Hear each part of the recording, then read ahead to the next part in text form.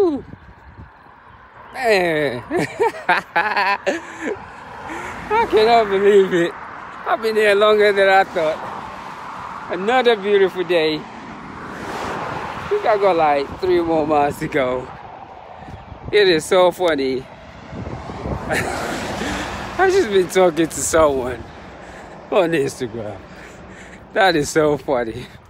People just join in and just run their mouth. And I'm just out of here. I spent more time on this run than I thought I would. But here we go. Another beautiful day. Coming up to mile 11. You know, just taking it easy. Yeah, as usual this morning. And people always want to debate. They're always debating. But this social media thing is amazing because I went on in, blah. It is. People want to join in. So another beautiful day today. Mile 11. Just taking it easy. You know. It's funny. 13 miles every day don't even feel like nothing anymore. That feels like a walk in the park. Yeah, it's like I'm walking in the park. Like just like a pure jog in the park. Yeah, it's just don't even matter anymore. I could do that with my eyes closed. You know, so I don't even know what I'm talking about today, except I was talking to a young lady in Arizona on my Instagram page.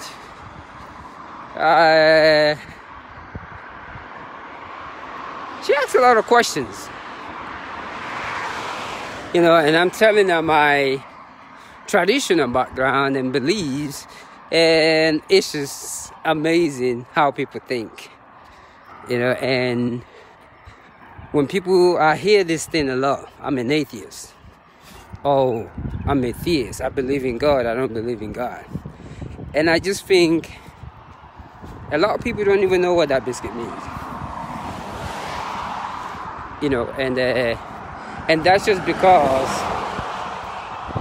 man has created, you know, certain individuals think that they are the only one who have God's phone number. Yeah, I wish everyone would realize that you are all God, or whatever that energy is, and that phone number is right there in your brain. You can speak to it. Yeah. That phone number that will help you deal with stress, whatever situation you're dealing with, is right there in your brain. It hasn't been taken away from you. It's always been there. It never left you. I think it's almost, I don't know what time it is, maybe about 6 o'clock. You know, I'm just cruising.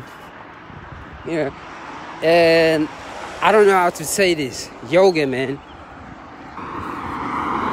Yoga has blown me away these days. The strength, the calisthenic push-ups. It blew me away.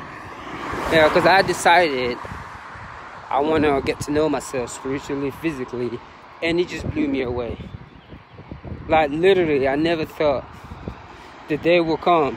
Like I do 13 miles every day, Monday to Friday, just because. You don't even feel like I'm jogging or running.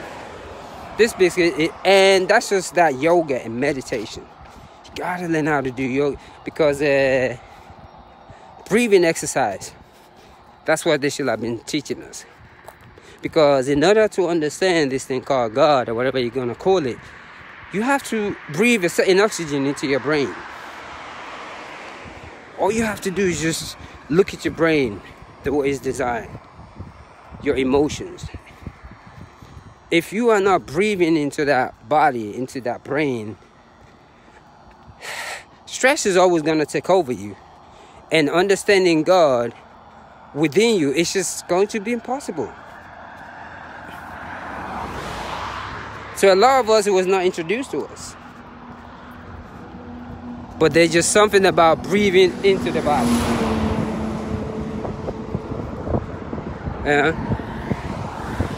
Some people only believe in God or energy, whatever they want to call it, because of their jobs or because of the material things that they have.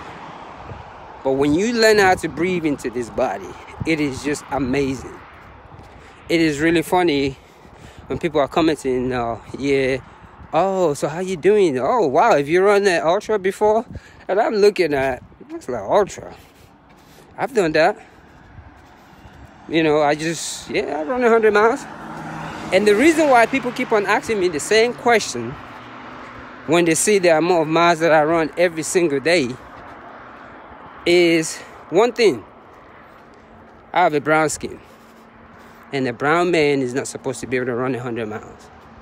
It never seems to fail me. I had a guy yesterday giving me advice on running, and I just get quiet.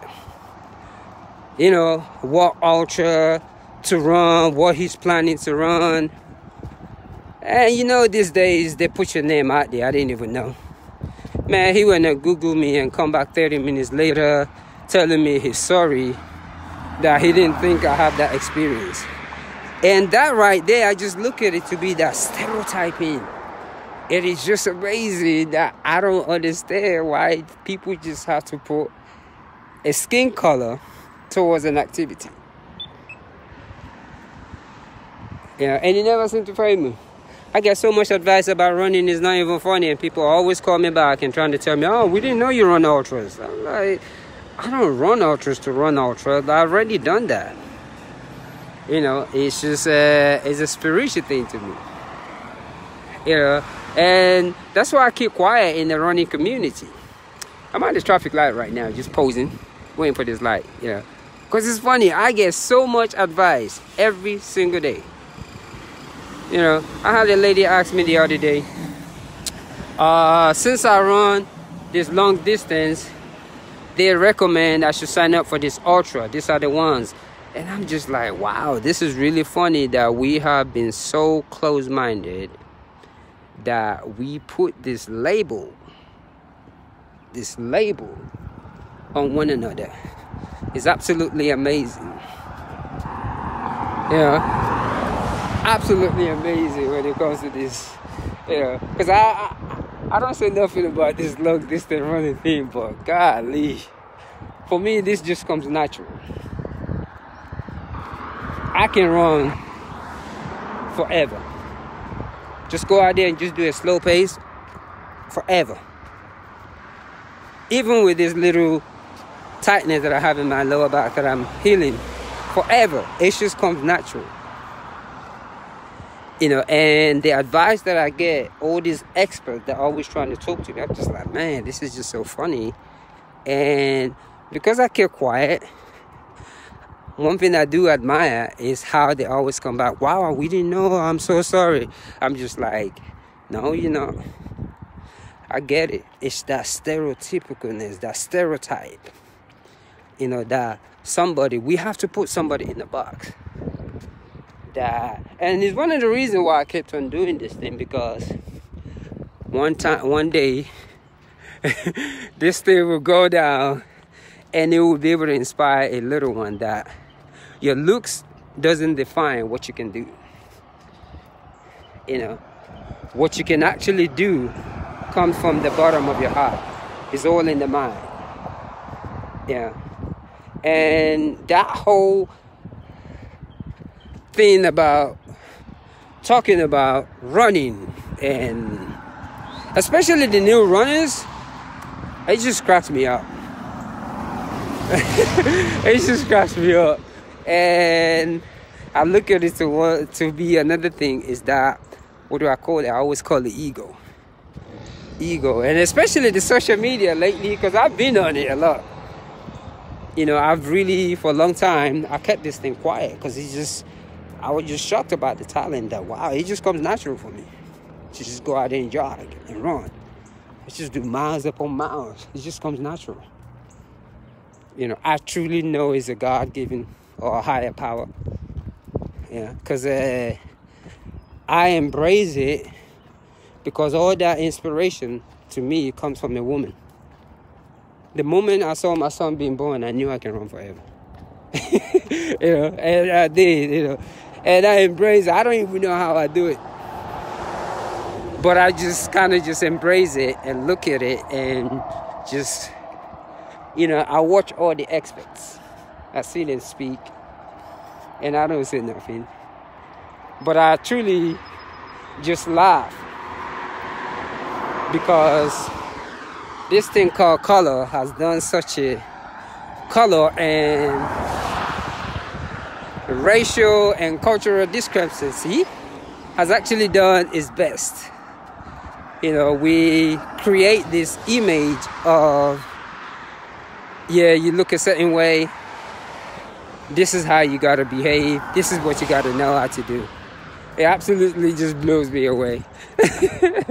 Yeah. So, because this is a talent, I don't really see anything to it. I just know I can move my body.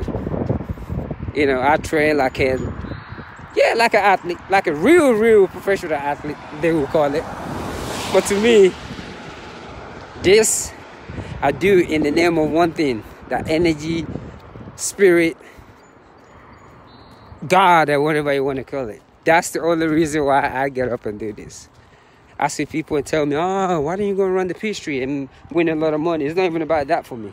I don't give a biscuit. You know, I've seen people get so mad at me for it. But I do this in the name of the higher power. And I am just so, that's why I always say, after almost 40,000 miles, you can't tell me that this is not God or higher power, ancestors, whatever you want to call it. I mean, I even run through an injury. I just run slow. And the body healed itself. That biscuit took like 3 years. I did it. So it's just, I don't know, it's a gift. It's a gift. So that's what I'm just talking about this morning. And when it comes to this whole spirituality thing, motivational speaking, reading, and I get it. And like I always say, it's so funny that in order for you to be able to control your emotions, whether you want to deny it or not, your body has to be in a certain physical conditioning for you to understand your emotion. Period. Because when your body is not intact, truly at a certain level of activities, you're just playing games. Yeah, and I'm just saying it with real. Let me point the camera to my face. You just playing games. Yeah, because to understand that thing called God, the world metaphysics, you got to study it. You got to, I mean, like I said, the whole idea of yoga just blew me away. I'm shocked. I am just truly shocked. Yeah, same thing when I see Indians.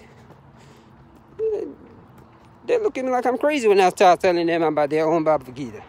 Even the Chinese people looking at me, what? And I just think that's stereotypical of this brown skin. Amazing. Anyway, I'm a mile, coming up to mile 11 right now.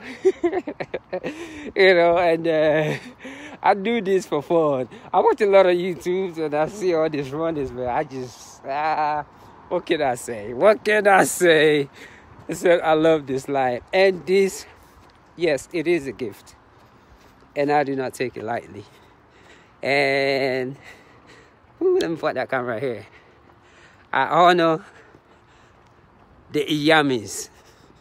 This is a gift from the women feminine god of my tradition. I tell you what, every single one of my downfall and inspiration has been from a woman.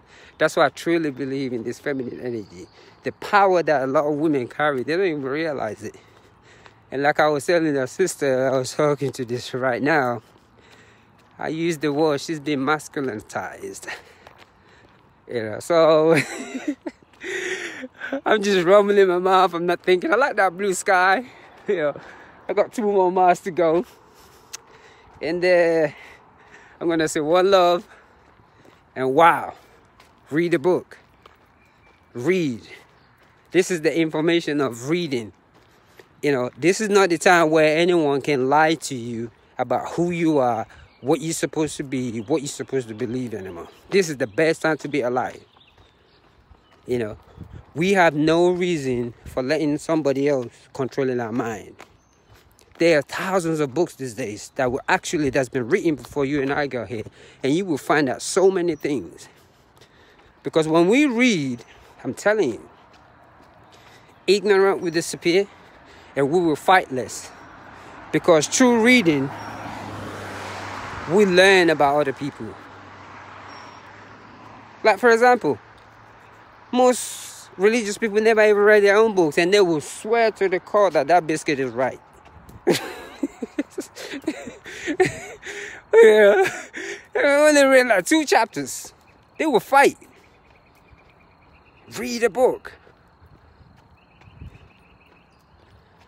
My inspiration for reading came from one of the books that I read by a slave.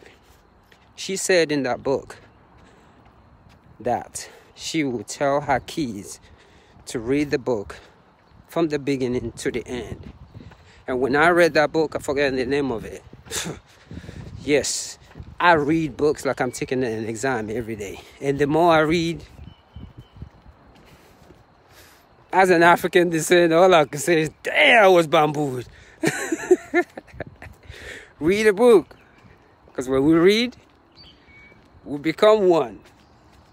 Read a book. Yeah. Because if you're not reading, your brain cells are dying. And on top of it, you're not exercising. Come on, who are you fooling? Read a book. Read a book.